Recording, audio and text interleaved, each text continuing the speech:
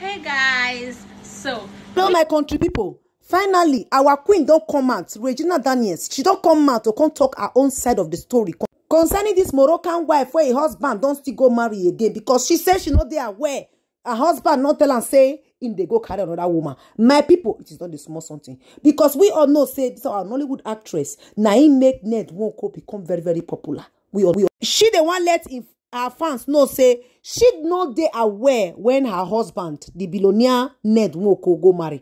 We all know say Ned Nwoko don first talk before say in na polygamist, say in like to the marry yellow wives.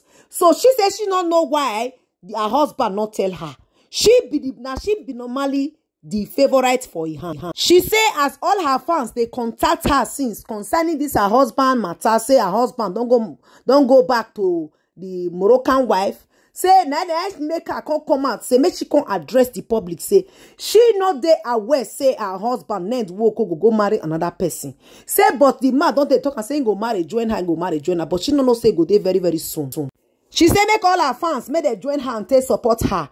Make the husband not marry this woman, because she wants to remain the favorite and the only last wife where her husband could ever go for, because now she make the man become a very popular man. We all know say na billionaire na him be, but now she make him popular. And this can be a bungee, why I break on like and share.